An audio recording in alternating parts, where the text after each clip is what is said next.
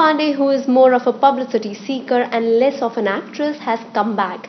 This time she's done what she does best. He has posted steamy photographs of hers on Twitter for her so-called fans. For the past several months, Poonam has been capturing the online media with her nude selfies. Poonam had debuted with Nasha in 2013 and has been in the news more for her bold photos. She was seen celebrating the success of KKR and Team India by going nude. Reports suggest that Poonam resorts to such kind of publicity stunts so that she gets a chance to enter Bigg Boss 8. Well, we'll know soon whether Poonam's dreams will fulfill or not.